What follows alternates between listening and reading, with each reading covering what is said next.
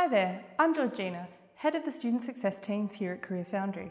Today we're going to explore the fascinating history of user experience design.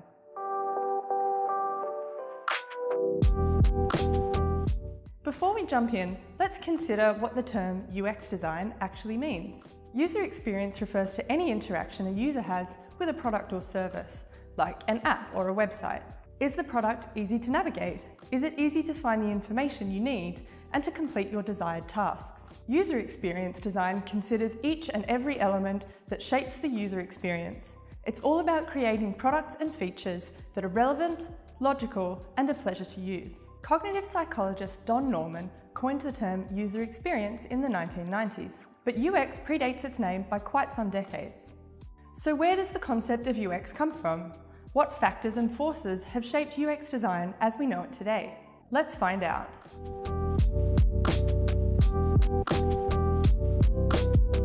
The origins of UX can be traced as far back as 4000 BC to the ancient Chinese philosophy of Feng Shui.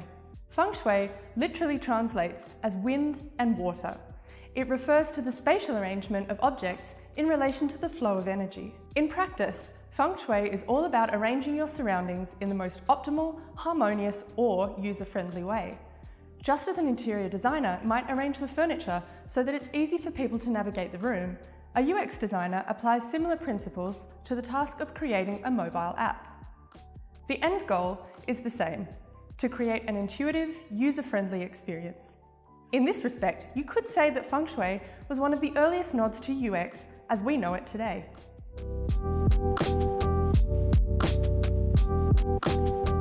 The origins of UX can also be traced right back to ancient Greece. There is evidence to suggest that, as early as the 5th century BC, Greek civilizations designed their tools and workplaces based on ergonomic principles.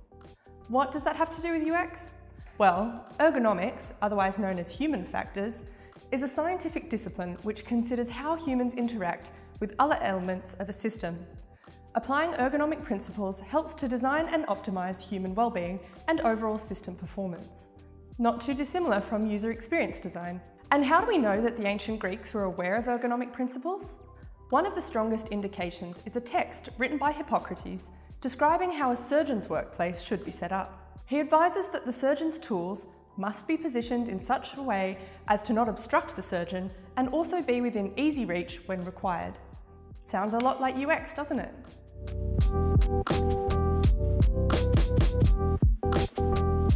Fast forward a few thousand years to meet Frederick Winslow Taylor, a mechanical engineer and pioneer of Taylorism, otherwise known as scientific management. On a mission to make human labour more efficient, Taylor conducted extensive research into the interactions between workers and their tools. In 1911, he wrote The Principles of Scientific Management, based on his theory that systematic management is the solution to inefficiency. Taylorism was widely criticised for the way it reduces people to mere cogs in a machine. However, Taylor's focus on optimising the relationship between humans and their tools is certainly reminiscent of some key UX principles.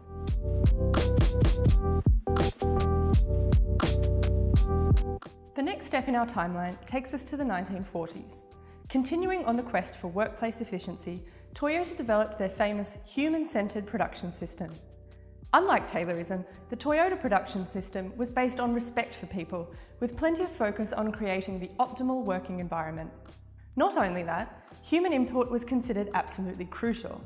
Toyota factory workers could even pull a cord to stop the assembly line if they had feedback or suggestions to improve the process, like usability testing in action.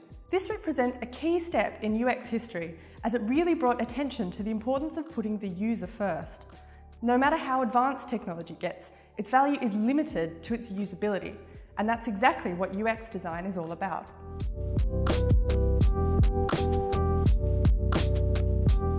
Another key figure in the history of UX design is Henry Dreyfuss, an American industrial engineer who is renowned for designing and improving the usability of some of the most iconic consumer products, including the Hoover vacuum cleaner and the tabletop telephone.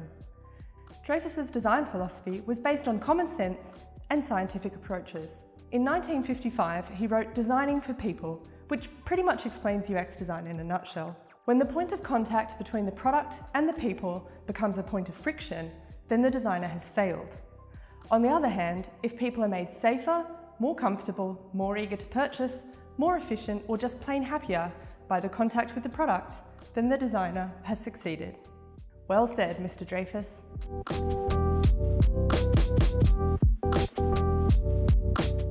Next stop, the mid-1960s. Engineers aren't the only ones who shaped the history of UX.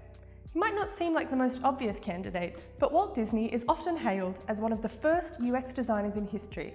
Disney was obsessed with creating magical, immersive, near-perfect user experiences, and the way he set about building Disney World was a true stroke of UX genius. Walt Disney issued the following guiding principles for his team of engineers, or Imagineers as he called them. Know your audience, wear your guests' shoes, and communicate with colour, shape, form and texture. Disney envisaged a place where the latest technology can be used to improve the lives of people, a vision that today's UX designers no doubt share.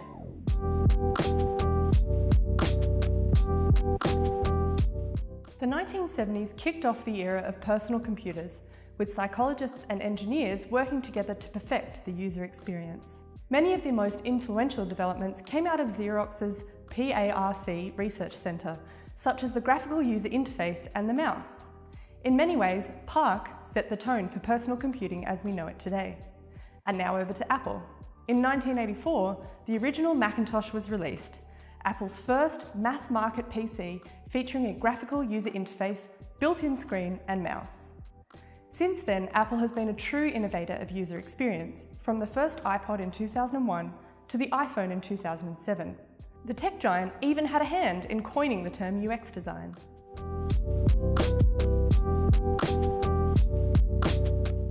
By the 90s, user experience design was very much happening. It just didn't have a name yet. Cue Donald Norman. Don Norman is a cognitive scientist who coined the term UX design. So how did it happen? In the early 90s, he joined the team at Apple as their user experience architect, making him the first ever person to have UX in his job title. He came up with the term user experience design as a way of encompassing all that UX is. In his own words, "I invented the term because I thought human interface and usability were too narrow. I wanted to cover all aspects of the person's experience with a system, including industrial design, graphics, the interface, the physical interaction, and the manual." In 1988, Norman published The Psychology of Everyday Things, which was later updated to The Design of Everyday Things. This continues to be a UX design staple today.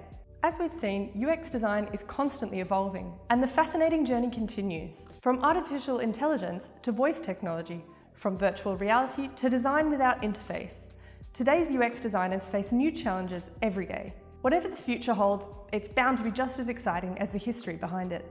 So there you have it, the fascinating history of user experience design. To learn more about UX, head on over to the CareerFoundry blog or browse our YouTube channel. And don't forget to subscribe. Thanks for watching. See you next time.